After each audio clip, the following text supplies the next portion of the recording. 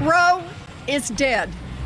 6 extremists on the United States Supreme Court have decided that they can force all of America to bend to their personal religious and moral views.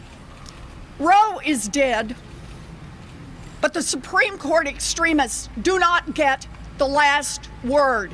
We are here because we will make Roe alive again. I am angry.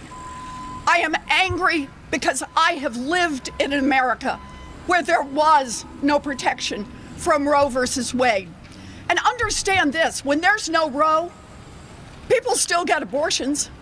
Well-to-do women, women with resources, women who can afford to travel to another state or another country, they'll be fine.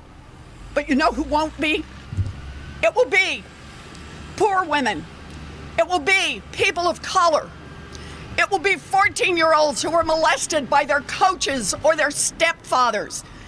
It will be mamas who are already working 3 jobs and can't hold it together trying to take care of the children they have.